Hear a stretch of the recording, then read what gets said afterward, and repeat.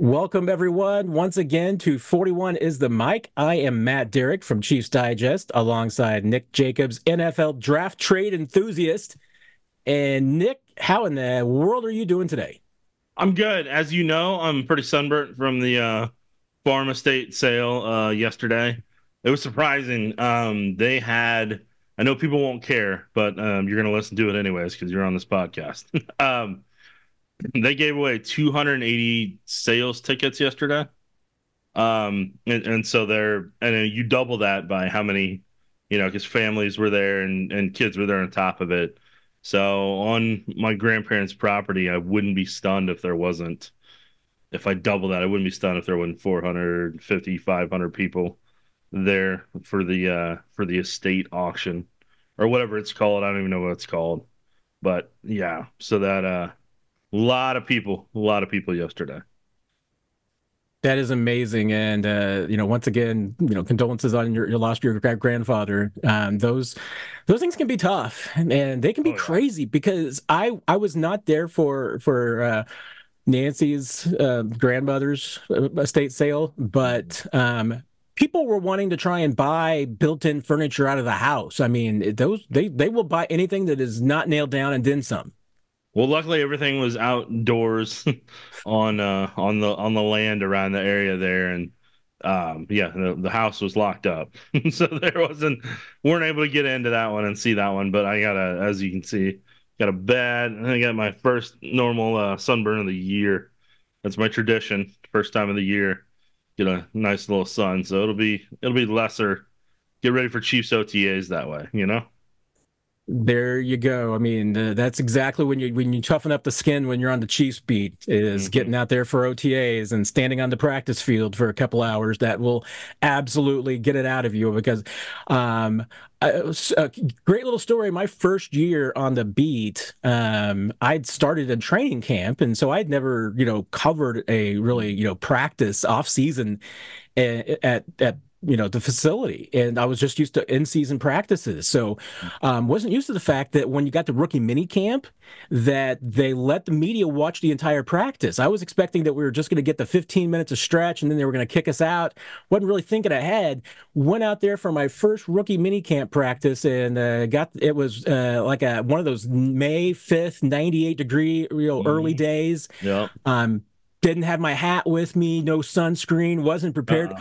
I was out there for like about 20, 30 minutes when I went to the PR guy. Is like, hey, do we not go in during this? And he's like, oh, no, you get to watch the whole thing. And that's great, but wasn't really prepared for it. So, yeah, I got one of the, I managed to get somebody to loan me some sunscreen and at least applied it late. So otherwise, I think I would have been a lobster. But I'm glad yeah, you didn't that tell was him that. I'm glad you didn't tell tough, anybody I charged you $5. No, I'm just tough kidding. win. I'm just kidding. I wouldn't do that to you. Well, Nick, you had a lot of people out at your grandmother's house looking for deals. Mhm. And right now, I know 32 general managers who are out looking for deals Yeah. because, right now you think that the teams are in their war rooms and they're looking at their draft boards and trying to figure out who they're going to take at what position. But there's something else that goes on at every level of NFL, every NFL front office right now. And that is that you are calling and texting with everybody you know to find out, as much information that you can about what other teams are looking for, what they need, which of their players that maybe they want to unload, which of your players are available, and more specifically, hey, if you're on the clock and we want your pick, what would it cost to get it? And that's a conversation that, I mean, when the Chiefs moved up to get Patrick Mahomes, John Dorsey was having that conversation with the Bills going back to February and March.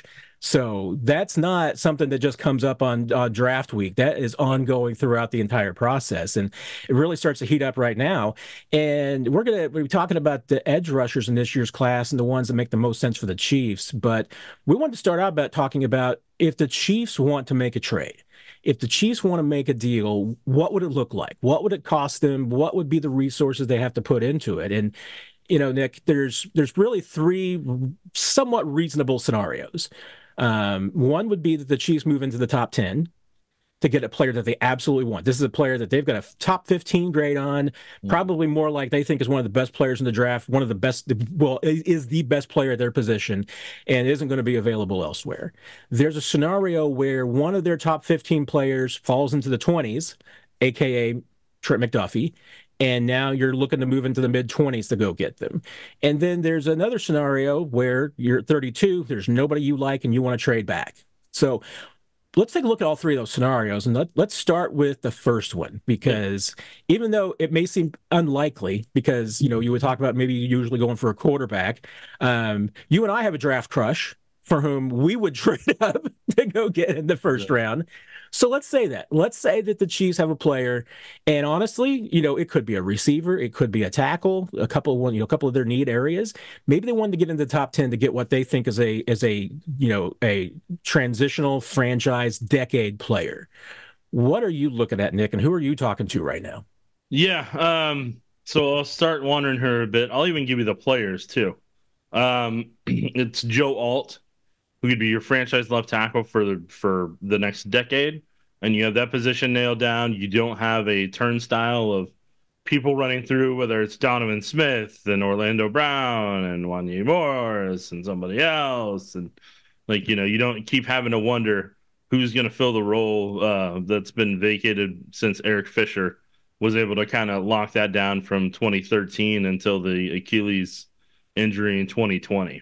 So you had a lot of stability there, both for Alex Smith and for Patrick Mahomes up until that point. And then ever since they lost Mitchell Schwartz with the back injury and Eric Fisher to the Achilles, they've never been able to really, maintain the overall consistency at tackle and have that not be one of the less worry, which is kind of crazy considering this is the time where your tackle play is with the franchise quarterback is what you really want it the most. And in some ways, here's the reality: you're trying to protect Mahomes' mobility for as long as you can, because the more hits he takes over time, that's going to wear that down, and it makes it a little bit quicker. And don't get me wrong, Bobby and Mahomes do a phenomenal job, and they've prevented him from a lot of injuries, and the flexibility, pliability, all that stuff that they do is going to make him the best. But from a Chiefs perspective, you want to give them even more opportunities for that training to,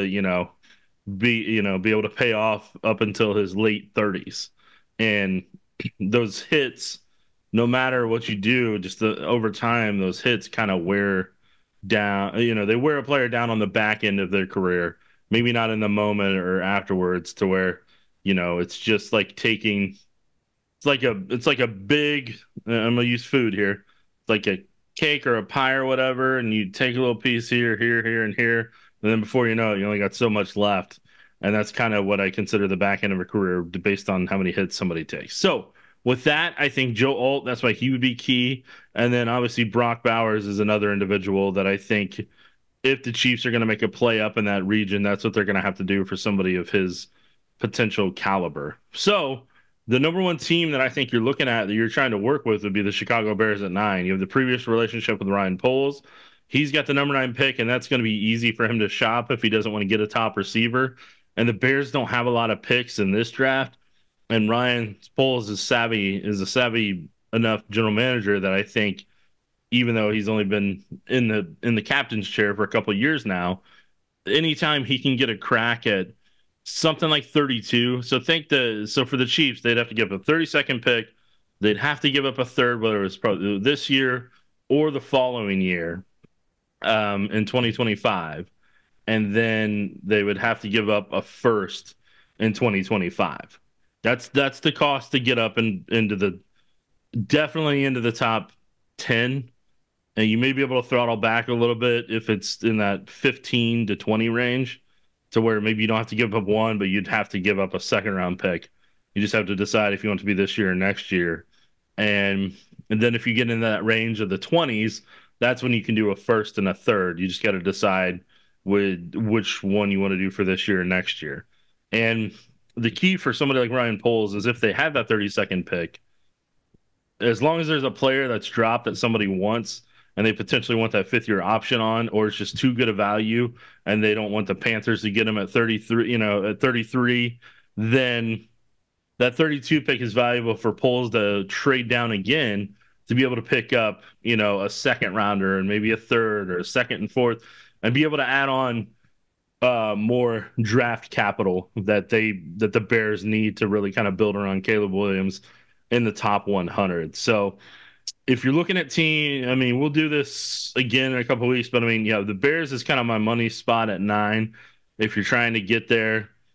The Vikings would be at 11. I think the Jets would be a little bit. I think the Jets would be a little bit more difficult because that general manager's in win now mode, and he really doesn't care about what's going on next year because this thing falls apart. It may fall apart pretty quick in New York.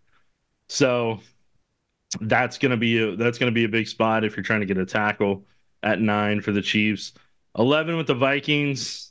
If they miss out on quarterbacks, I don't think they will, but if they miss out on quarterbacks, that would be the spot. And then potentially, even if they do trade with whoever the team is at that point, that team would then go to 11 and 23. And as long as it's not an AFC, as long as it's not an AFC team, the Chiefs would have a chance at both those spots at 11 and 23 to try to make a move if there's somebody that they want. So, yeah, once you get to that 20 range, I think you're looking at you at least call Jacksonville at 17 and you talk to the Rams at 19. Those I think are still going to take a little bit more, but I think with Howie at 22 and whoever has 23, I think those are going to be your money spots if you're trying to get up there, just like last year when the Chiefs were trying to get up for Zay Flowers, allegedly. That they weren't able to, but I think that's a spot if you're in that 22 range. That's if a tackle dropped you weren't expecting, or if a wide receiver dropped you weren't expecting. Otherwise, you just kind of stand pat at 32 and make sure there's no offers come in from somebody else before you take somebody. Because the reality is, once you're at 32, you're picking somebody who's going to go on most people's draft guides or whatever that they're evaluating as a second round grade. Like, that's just what's going to happen after you get 18 or 20 picks into the first round. Yeah, I mean, I agree, and I would probably expand the group by one, and not that I'm expecting that player to be available, because once again, I think Marvin Harrison Jr. is going to be a top 5 player. Mm-hmm. So, getting into the top 5, that's unreasonable. I mean, that would take you too much to do. If you're looking to get into the top 10, your number 7 is probably about as high as the Chiefs can afford, Right. and that to me would be absolutely what you're talking about. This year's one, next year's one, the third from Tennessee should get it done. Always possible you might have to throw another pick, but that should get you done. And once again, I mean, I think Brett Veach only does that if there's it's not just a top 15 player. It's probably more like a top 5 player that he think has slid and is somebody that you picture as being a foundational part of your team for the next 10 years. And those guys, I mean, Bowers, Alt, and I'll throw Harrison in there for my pick. I mean, those are guys that I would do it for. Your teams, I'm with you, because especially there's a couple of them, and the Cardinals are not a team that you're thinking you can go up and get number 4, but the Cardinals are important to me because they've got 27, and 27 is right in front of Buffalo. And if you're at Kansas City and you're sitting at 32 and you're Brett Veach and you want a wide receiver, if you haven't made your move yet, you better get the 27, because there's a chance that Buffalo's might take your guy. So that, to me, I mean, if your receiver that you want is available at 27, that's a spot where you have to go get it. Looking at the numbers at the, different draft charts, and if, you use the simulators on like PFF, Chiefs 32 and that third from Tennessee would get you probably to 24, 25. Dallas is at 24, so they're a bit mercurial. I think you'd probably have to throw it a bit more for Jerry to get that, because he's kind of greedy. I think you could get, if you're Kansas City, the first and that third from Tennessee would get you to 24, or 25. Higher than that, you might have to kick in a late round pick, but and that's where the Minnesota comes in at 23. So to me, Minnesota and Arizona are a couple of big teams. If you're the Chiefs and you're wanting to make a trade into the 20s, though, like I've been saying, there's a stretch from 22 to 27 that right now is all NFC teams. And at least NFC teams have shown a little bit more willingness to maybe deal with the Chiefs, especially in a draft situation. So, I'm expecting the Buffalo Bills to never trade with the Chiefs again because the last two draft trades have not gone in their favor. Well, in one of them, they weren't involved, but the Chiefs just traded in front of them to get the guy that the Buffalo Bills wanted when they took McDuffie over Kyrie Elam. So, I mean, those to me. Now, the other possibility is that Chiefs get to 32, don't really like what's sitting there, and do want to move out of it. That's the opportunity, Nick, where they could get some picks. And that's critical to me because, starting to get into the, looking at the draft and everything, I will say that the end of the second round, to me, is really depressing. Because to me, at least in the few scenarios that I have gone through, every time I get to the bottom of the second round, I got a lot of third round picks. That's just, to me, not a lot of value. I mean, there's kind of a pocket there. It seems to me like there's a gap, and there usually is every year a gap between maybe the top 15 players versus the next 30 players. And then there's a drop off where kind of everybody's a third round pick once you get to the end of the second round. Mm-hmm. So I'm the Chiefs. I mean, you could, if you move out of that 32 and get somewhere, late 30s, early 40s, you might still be able to get the player you want. But now you've also got the ability, to even move up in the second round from 64. You could walk away with 2 top 50 players, Nick, if you play your cards right. Right. And that's on the back end. That's the other part that you're going to have to consider. And it's stuff I've done multiple times in the mock drafts just to see what would potentially be available. And that's where, and I know it's mock draft wise simulators and everything. So it's not how it's obviously going to go in the NFL draft, but there has been times where I've been able to pick up an offensive tackle and a defensive tackle in the second round there and still be able to get a wide receiver that I like there in the third round. And even in the fourth and fifth round. So, yeah, it's going to be the big thing is I'm going to be interested to see when draft night rolls around is what do the Chiefs, how many receivers do they take? How many receivers are they going to get an impact receiver? Or are they going to just get receivers to pair with what they have on staff? Offensive tackle wise, how aggressive are they? Or do they kind of just let the board go as it does? And if they get it, great. If not, then they'll magically sign somebody after the draft and kind of continue to kick that can down the road. And then, you go from there. But I mean, it's becoming clearer and clearer to me that if this draft, they have to come away with an offensive tackle and wide receiver to really kind of just help situate themselves ahead of the 2025 free agency choices they've got. And then that's something you and I are going to do in a podcast down the road is we'll start going over kind of what's ahead in terms of when you're looking at the roster over the next 3 years, what the Chiefs are going to have to brace for in this draft to prepare for the next 2 years roster wise. So they're not scrambling to fill in all these gaps at once after they've already happened, but can kind of be ahead of that curve. Yeah, and my first mock draft's already up over at Chiefs Digest. I read it. You want to check it out? I was quoted in it. You were quoted in it, and I don't know. I would expect that there. I don't know. I would think that a lot of Chiefs fans would probably not like it, but but I did exactly what you're saying there, Nick. There's a couple of spots where I took players that I don't think that maybe we've always been talking about and haven't been a hot button, and there's certainly not anybody that I would take in maybe the first or second rounds. But when you start looking at the roster, and certainly for 2025, and you're looking, okay, I don't have a Justin Reed under contract. I've got potentially having all 3 of my starting interior offensive linemen not on this team in 2025 if disaster strikes contract. Because right now, I mean, 2 of them are not under contract, and the third one of them has a $26.9 million cap hit. So, those are positions that we don't talk a lot about because I don't think the Chiefs are taking them in the first or second rounds. But, you've really got to start thinking about the future. And if Justin Reed is not somebody that you're going to be offering a contract to long term, you got to look for who's going to replace him in the lineup. And if it's Brian Cook, great. Who's replacing Brian Cook? If it's Chamari Connor, great. Who's replacing Chamari Connor? He's not on the roster right now.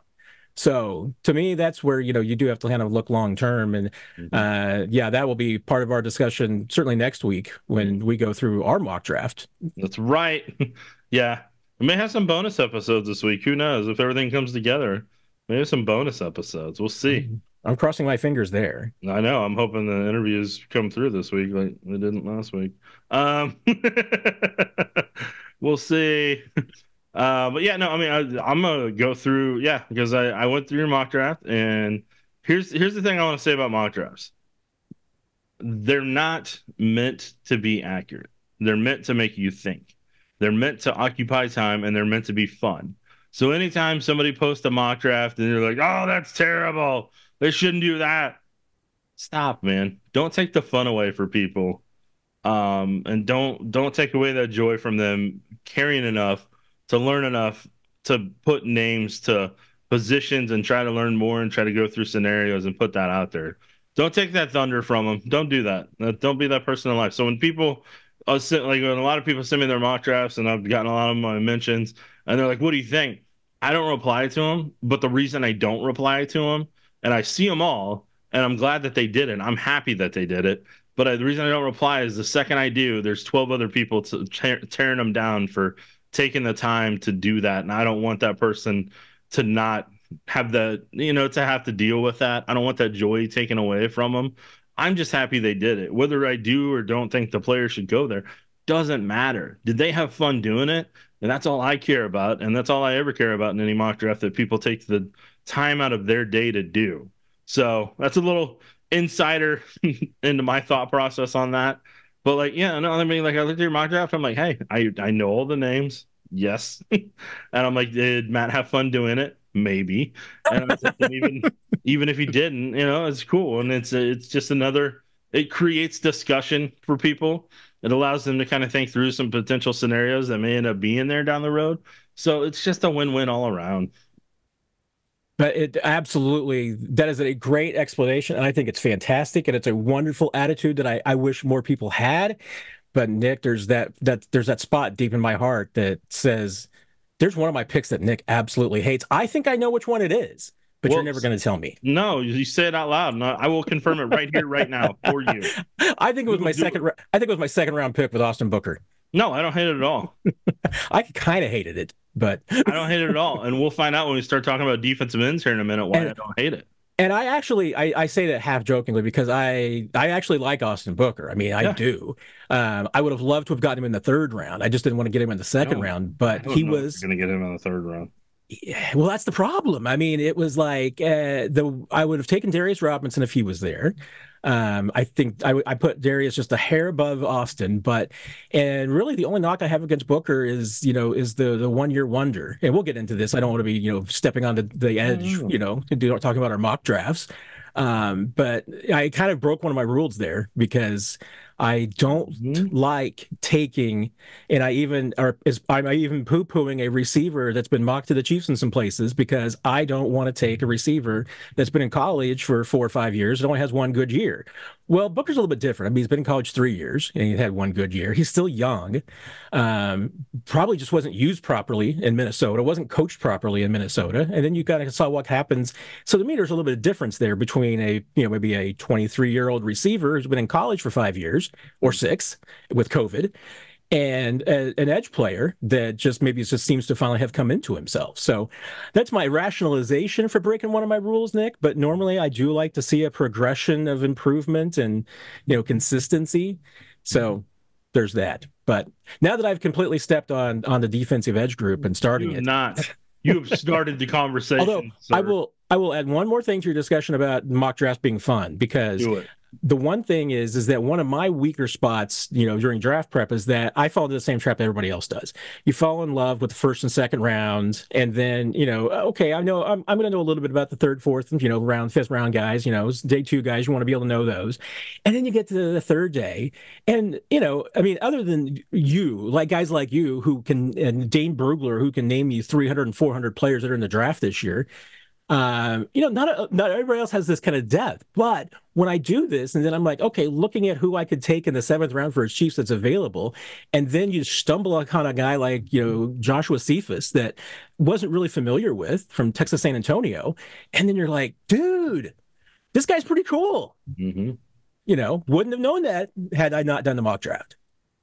Exactly, man. So that's my Exactly. that's my parting wisdom. So with that, let's get into the edges, because that I know is what you have spent your week doing, is looking at edge rushers and defensive ends. It's a position that's a sneaky need for the Chiefs, I think, because one, you not only always need some guy who can get after the quarterback, but once again, you start looking at the long-term roster construction. Mm-hmm. Even though you signed Mike Dana, you've got George Karlaftis, you've got Felix Anudike-Uzomah. The depth kind of drops off after that. Yeah, and that's honestly across all of the defensive line. But you're 100% right, because, like you said, when you're looking at defensive ends, and Minihue contracts up after this year, whether you do or don't bring him back long term, that's going to be up to how quickly he comes from that ACL, how strongly he performs, and if he likes the number the Chiefs are potentially offering him. Because whatever they offer him, you don't know if they're going to be able to offer Karlaftis down the road whenever his contract comes up, because George's arrow continues to point up as long as he's healthy. And George, the leaps and bounds he's taken from year one to year two, and even from college to his rookie year, and then even more so, like what I think he'll do this year, I think people are going to be really just fall in love with Karlaftis's hustle and the work that he puts in the off season. So yeah, like George is the next big payday. So you're gonna have to make a decision on between him and Minihue who you're gonna pay that level of money to. Felix is kind of, you're hoping, can develop this year and kind of turn it into what you invested in him as a first round pick. And then Dana is your insurance policy for everybody. Like, so what the Chiefs paid for wasn't. So here's the problem. People keep looking at Mike Dana coming back here as they don't have confidence in Felix and Uzomah. That is the furthest thing from reality. Because if you look at it from a logical perspective and a football perspective, again, a football perspective that actually watches coaches film, what you're going to find is he can play a five tech if you need to help with Felix in the run game and be able to help on run downs and continue to let him develop. And if he has some struggles, he can fill in that spot. Then guess what? Oh, he can wander over to three and help in those pass rushing downs to help with Chris Jones, but then also be able to kind of relieve in some spots. And he can pass rush from a one tech in passing downs if he needs to. And oh, hey, by the way, he can fill in over at the other spot. And he's also an insurance policy for if you can't pay Karlaftis or if Karlaftis has an injury down the road. That's what they paid for. They literally paid for 5 different scenarios that Mike Dana can physically do because he's a Swiss Army knife of defensive linemen. So that is what they actually paid for. That's why they paid the money they did, and it has minimal to do with just Felix. So that's my high horse there initially, Matt. Well, I heard a lot and of that nonsense this week, and I was like, you're going to squash it on 41 is the mic. and I'll get on a little high horse here and just reinforce that, which Yeah. is that, free agency for the most part is fixing your mistakes. Mm-hmm. Because anytime in free agency, when you sign another team's player, you are going to overpay to get that player. The Chiefs, even though he had a productive season, no problems with it, even with the suspension and the injury was bad luck. You're the Chiefs. You overpaid for Charles and Minihue. Mm-hmm. But why did you overpay for Charles and Minihue?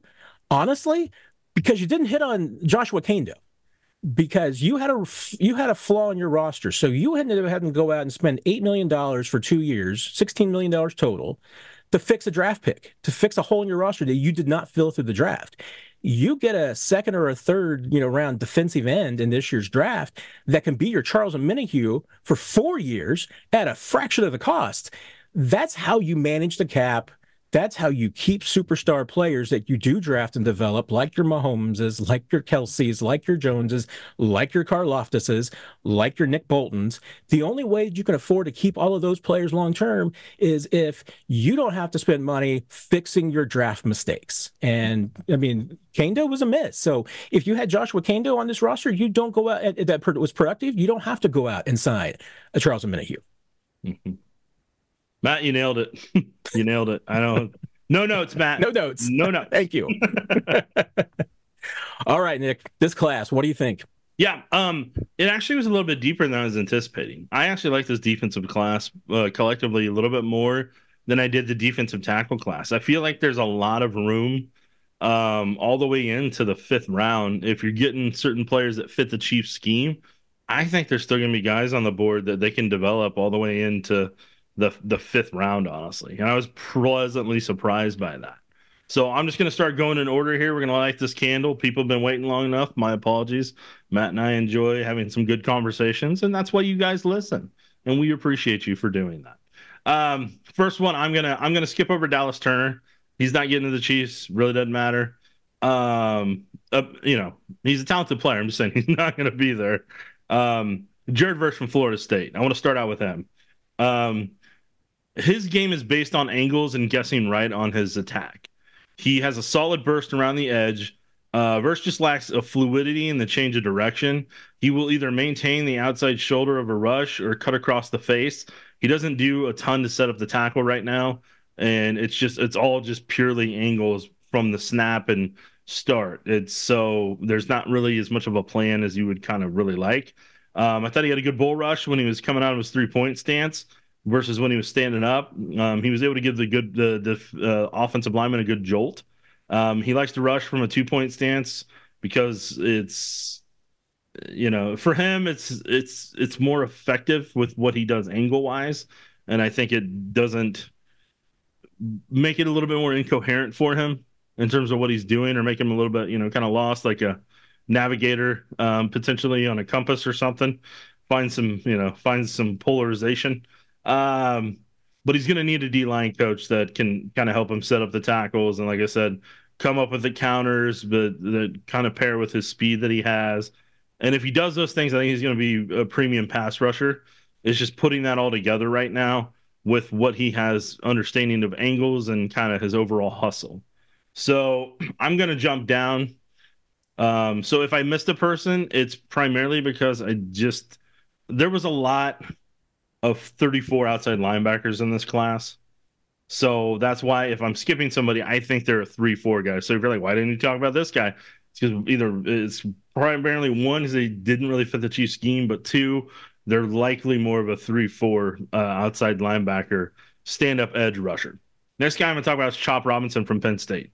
That is a guy that I'm a huge fan of. The only thing standing in Robinson's way from being probably one of the best in this class is power. Like, he may be the talk of this class if he had a little bit more strength, both upper and lower body. His get off and acceleration in the first 5 to 10 yards is frightening. It's like, holy heck. Like, business just picked up. He's there now. He closes so much ground so quickly that that's the premium that he has going for him. And his change of direction and how he can reset, kind of go wide, reset immediately, boom, and have that same explosion. That's hard to do for pass rushers. So for him to have that part of it, I was really impressed with. He can add a stronger rip, club, and bull rush to his pass rush arsenal. Once he does that, that's when tackles are really going to have trouble with him. He's predictable now as a pass rusher, but with some strength training and adding those to it, tackles aren't going to have a prayer if he's able to put that all together once he's been in the league long enough. Chop hustles down the line every play, takes good pursuit angles. He's a high intensity player. He's an energy giver. I love using that from hearing the coaches, because I guarantee that comes up in the draft room a lot. So I'm just going to say it. So whenever people hear that buzzword in the press conference, they're like, hey, I heard that on 41's the mic. But it really comes from the Chiefs front office. And above all else, like, just Chop's got a really bright future. Matt, do you have any thoughts before I get to your guy for your from Missouri? Well, I that's a great transition, because you make a great point about Chop and being more of a strength or speed than a strength guy. Mm-hmm. He did not do the bench at either pro day or the combine.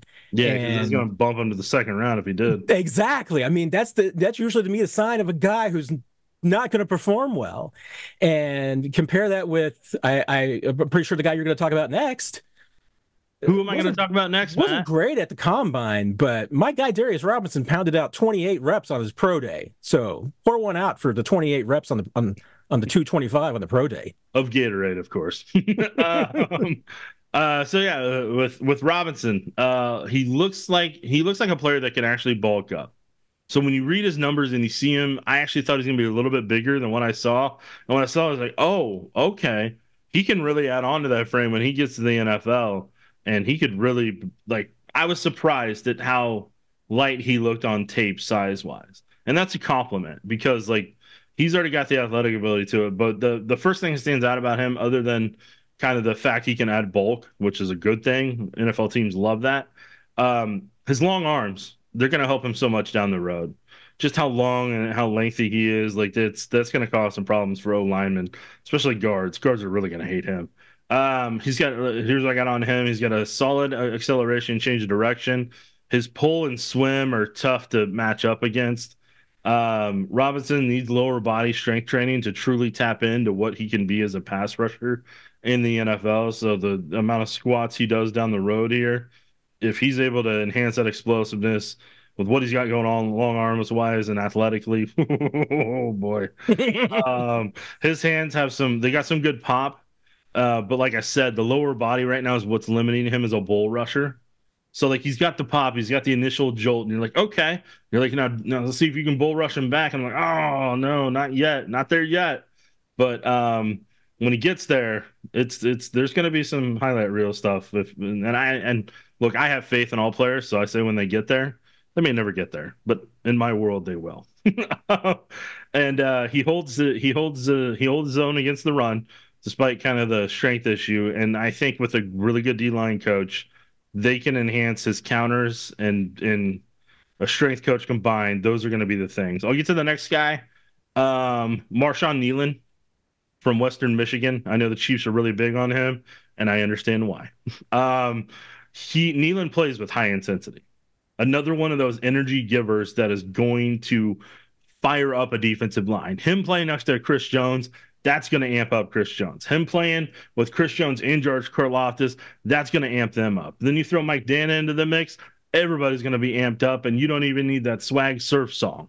Like, I'm not kidding you when I say that, because that's what this guy jumps out on tape with, is the high intensity that he plays with, the physical style of pass rusher he is. Kneeland is such a good bull rusher. He fights with his hands quickly to where it's wax on, wax off. Mr. Miyagi would be so impressed with what he could do. He refuses to lose on a rep, which there's some defensive linemen I was watching when they're DNs, D tackles, they get to a point and they accept defeat. Kneeland doesn't accept defeat. And that's something that Colin's going to love about him if he gets his hands on him. And that's why he probably had the visits that he did with the Chiefs in various capacities. And that's why the Chiefs probably talked to him a handful of times to get that character build. And I think that's something that they found to make sure that it matched up in person like it did on tape. He's there to defeat blocks and take the ball carrier down. He's a no-nonsense approach about what his position is, what he's supposed to do.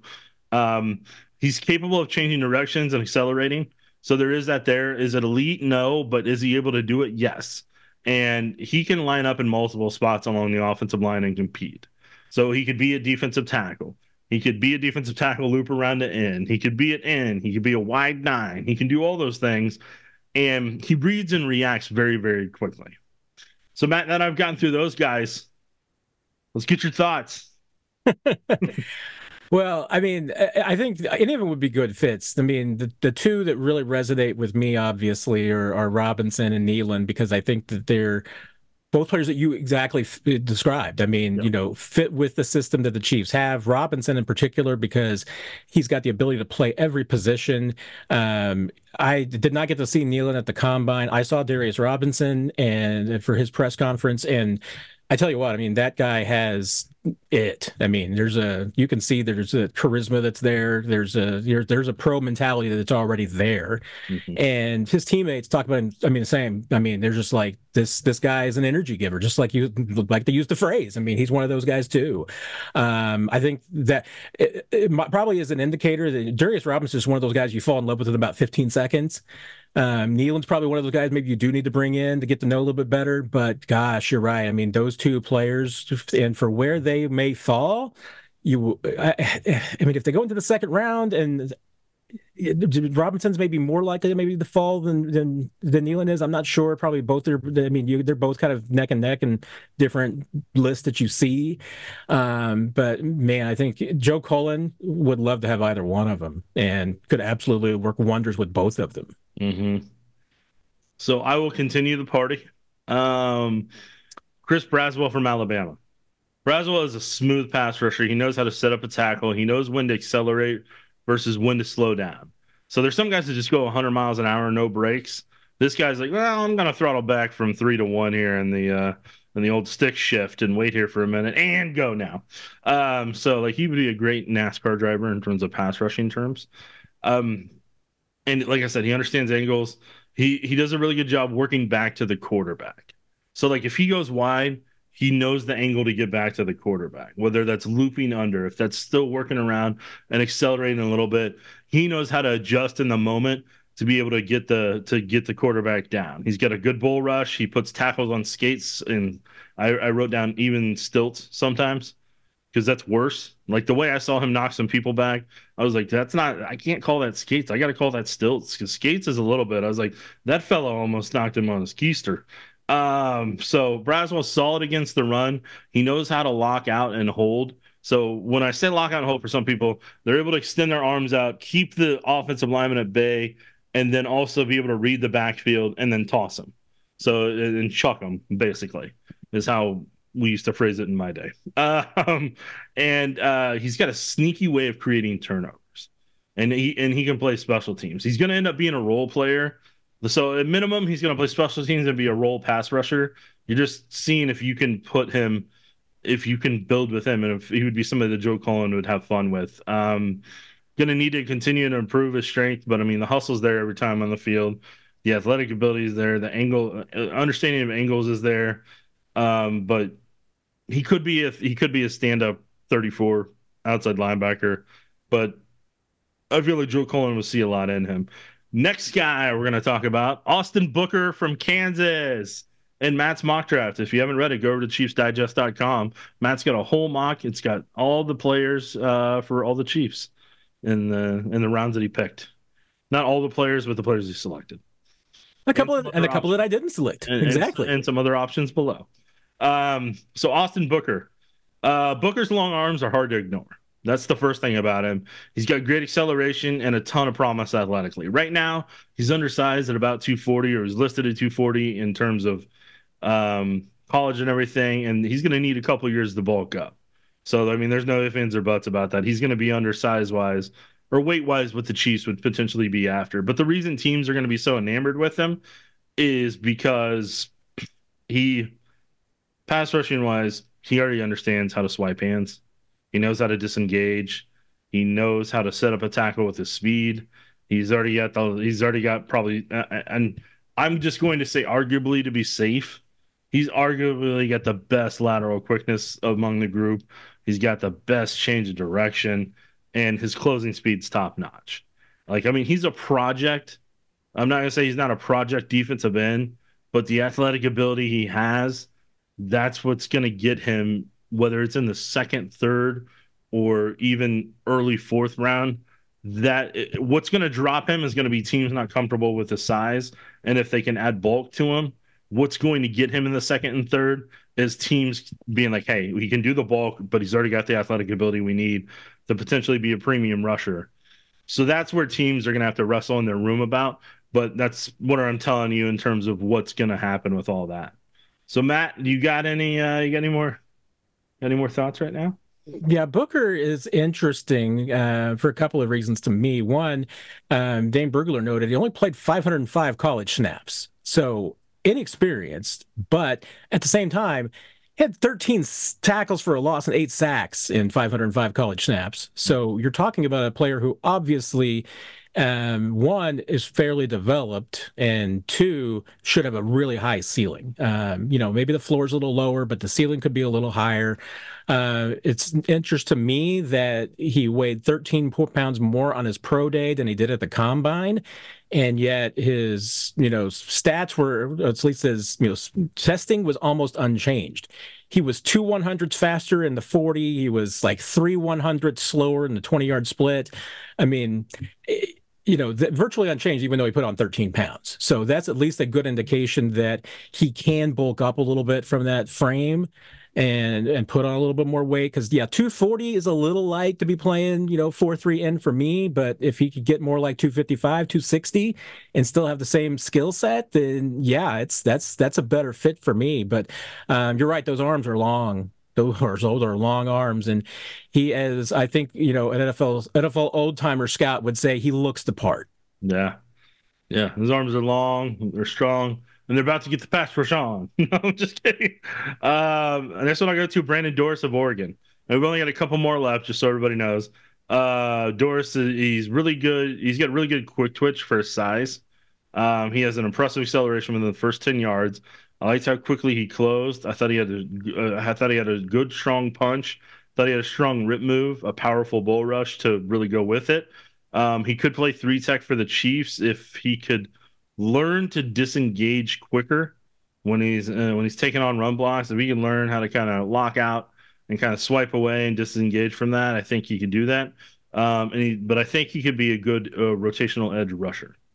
Next one on the list for me, Brennan Jackson of Washington State. Again, Jackson has good size, arm length. His acceleration would be dangerous in a wide nine that I saw. Like if he was in a wide nine in Seattle, I wouldn't be stunned to see him in a scheme like that. He's able to use his arm length, strong leg drive, and punch to be able to create some powerful rush moves. Jackson's got a strong rip move. He's got a good change of direction. He's got a quick spin move that I didn't expect him to have for his size, but he needs a couple tweaks here and there in the pass rush game to overall be able to put it all together. And if he does that, like with the high energy that he has on every play, being one of those energy givers, that's where I think Joe Collins, Steve Spagnuolo could have some fun with him. Next one I'll go to Xavier Thomas from Clemson. Thomas is a true definition of a good speed rusher. He has impressive acceleration around the corner. I loved his closing speed. I think he's capable of bending and then chasing down a quarterback to close it out. His size will be his problem right now when he's going against powerful offensive tackles. So that'll be like if he's going against somebody like Orlando Brown, not gonna have a problem. But somebody that can maul him and bury him in the dirt, like he's gonna have some problems for being undersized right now. But from a speed perspective, he really fits the Chiefs scheme. We're almost done on this list, Matt. Actually, this is actually my final guy. Or no, I got one more after this. Sorry. I need a drum roll sound effect, but I don't have one handy. So I'm sorry. I don't know if I have rights to one either right now. Braiden McGregor from Michigan. McGregor has a high drive as a pass rusher. He brings intensity with him every down. He's out there. McGregor times his deflections well. I thought he had good acceleration. He had solid quick twitch.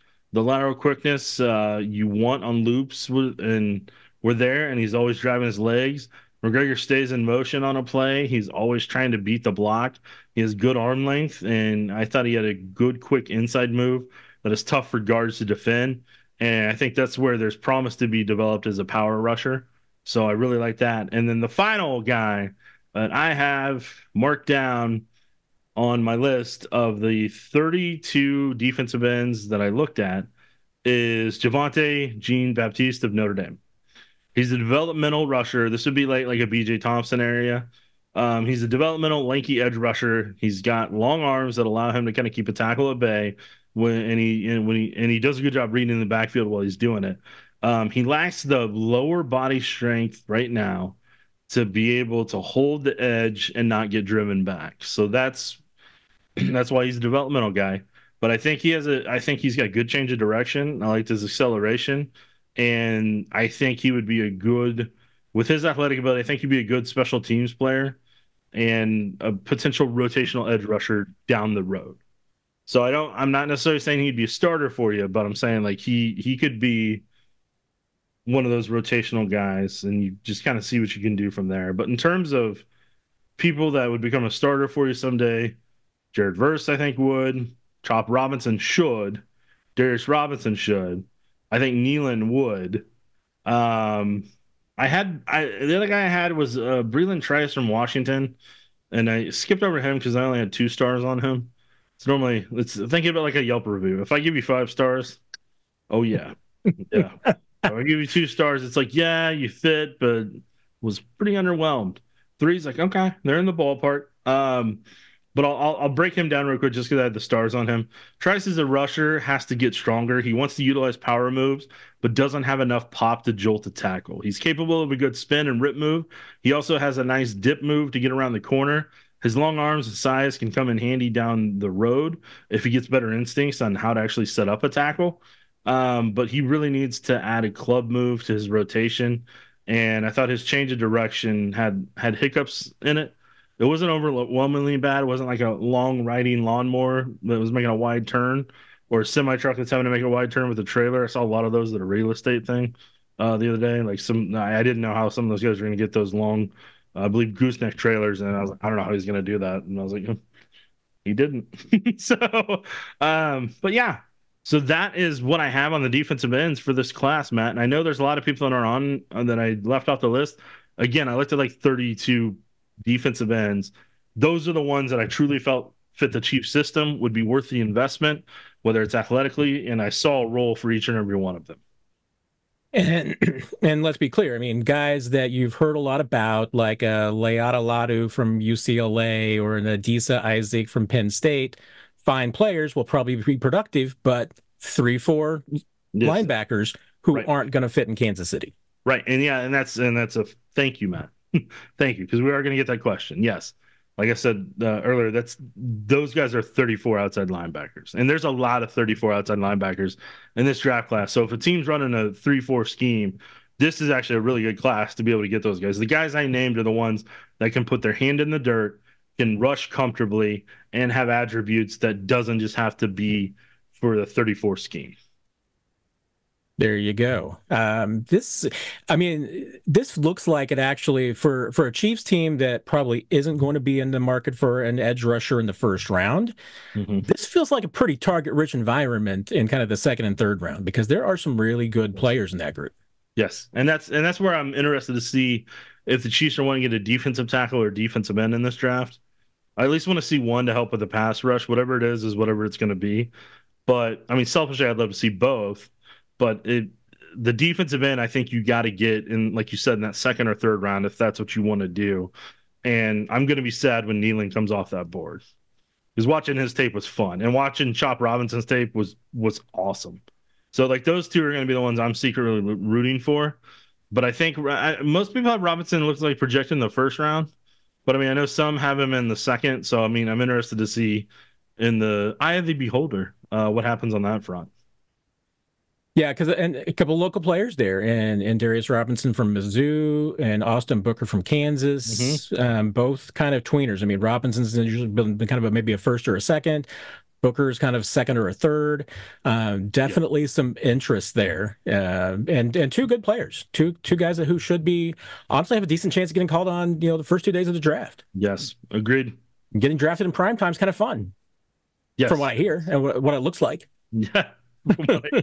Yeah. Well, we're less than 2 weeks away now, Nick, from the NFL draft. We are getting down to it, and so the coverage is going to intensify. For sure, we can tell you this: Nick and I will be back on Tuesday night for the weekly Chiefs Digest Q&A. So come on to us 7:00 Tuesday night, and we will answer all your questions about the Chiefs, the draft, anything else you got your mind on. We'll be here for that. Next Sunday, Nick and I are going to do our mock draft, where we will pick who we would take if we were Brett Veach, and discuss some of the options that are out there. And definitely stay tuned for the draft itself, because Nick and I are going to be coming in each night afterwards for the special episodes of 41 is the Mic to talk about and recap each night's draft action. We both have busy coverage days and lives, so you're probably going to get pretty late in the night / early morning. So probably definitely be looking at it when you wake up in the morning because it'll definitely be in your queue and here on YouTube as well. There will be others. I've got some announcements are coming up at Chiefs Digest in the next week, and it'll be tied in with draft coverage and beyond. And Nick and KSHB 41 is going to have a ton of draft coverage during the week. So be on the lookout for that, and we can fill you in more on the details when all those things all firm up. But a fun, busy couple of weeks, Nick. I mean, the draft is to me, and I'll at least let a little bit of the cat out of the bag about how the sausage is made, because my favorite day of the NFL year, I think, is the first day of the draft. And my least favorite day of the year is Saturday of the NFL draft. Why is it Saturday? Because it's over or what? Because Saturday is so just brutal. First of all, it's Is fast. it though? I mean, you're going from, having 10 minutes for picks on Thursday night to by the end of it, teams are just pick to pick every 60 seconds. So it's brutally fast. You're going from, and especially if the Chiefs end up with a lot of picks, which they have had the last couple of years on Saturday. So you end up like doing 5 or 6 interviews, and you got to be there early because the last 2 days you've been coming in at night, and that's fun. And then, you're up until 2 in the morning, and you got to be there at 8 o'clock on Saturday because, there's somebody's going to be interviewed and everything, and then you got a full day of activity, and not that I don't love the late round draft guys, but then you got to start trying to track down all the undrafted guys, and that Saturday is like a 18-hour day. So just hearing my whining, Nick loves it, so he just eats it for breakfast. It is. The Saturday is one of my favorite days. It's a high intense, action packed day. Don't get me wrong, I love all 3 of them. I just get annoyed that teams don't make their picks quicker in the first round and just how theatrical they make the entire thing. What I hate about the final day of the draft is how many, and just name the pick. Let's move on. Name the pick. Let's move on. Let's not go to the San Diego Zoo and have you know the animal. I'm not even going to name a specific animal. Have the animal hit a button and take the pick. Like that, or I know they want to make it exciting. I know they think it makes it exciting, but I'm just telling you, yeah, not my cup of tea. Not your cup of tea, but we do it because we love it. Yes, Even if I hate it, I love it in a way. So I I like said technically I don't hate it. I just said it's my least favorite. yeah, no, That yeah. doesn't mean I hate it. So Yep. All right, Matt, it's time to land the plane. all right, everybody. Thank you very much for listening. We appreciate it. Hit the like, hit the bell, hit the share, do all those things. We surely appreciate you. Leave us a review. Tell us how good or bad we're doing, although preferably just how good we're doing. Yeah, leave reviews. Leave reviews on Apple, because the thing you realize, if you do the stars on Apple and you do the reviews on Apple, that's what actually raises it up in the search engine. So if you could do that, Exactly. and on YouTube too, probably. I don't know. I know YouTube works, but I know people watch. Yes, and I will once again I will promise you because I did it a week ago and then I haven't done it since, but I will do it again. I'm going to come back and answer all your questions that you post on YouTube. So if you got any questions or comments, feel free to post them on this, and you'll get an answer from me one way or the other. You may not like it, but you'll get an answer from me. So Right. on behalf of us, appreciate you listening, and Nick. Until next time, I bid you adieu.